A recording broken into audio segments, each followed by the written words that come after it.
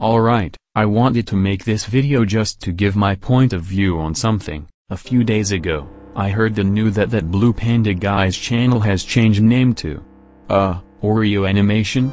I didn't really know what was that about.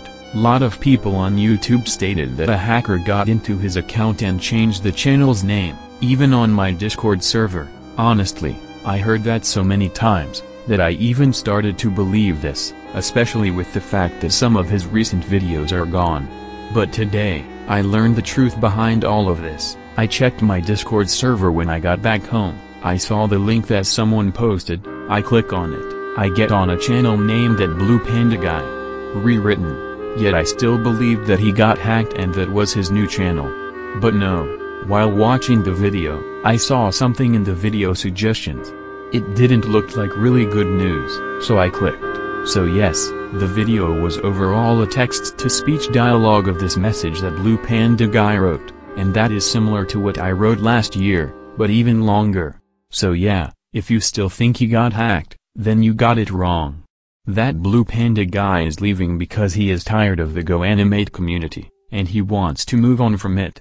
These reasons are pretty much the same as why I wanted to quit last year, and I feel you. Guys, don't worry, I am not quitting again, and I'm gonna have to agree with most of the things you said in this message. The GoAnimate community really needs to improve, but I'm pretty sure it will forever stay the same. For example, I made a video a few months ago, explaining why trolls shouldn't be taken seriously. Yet, it didn't change anything at all. People are still doing the same exact shit. But honestly, I'm starting to give less of a shit about that.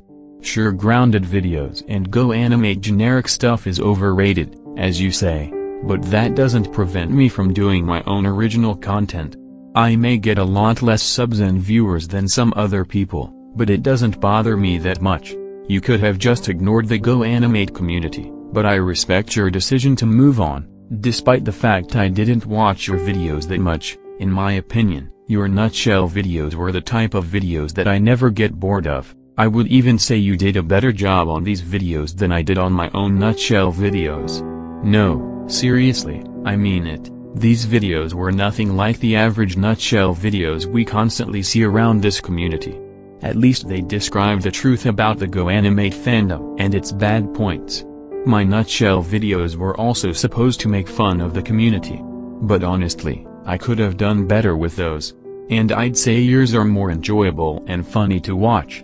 If I would take down some of my nutshell videos, I think it'd make my channel better. Even if you guys are trying to replace him, I don't really see the point of it, but oh well. Anyway, I'm gonna wish you good luck with your new channel.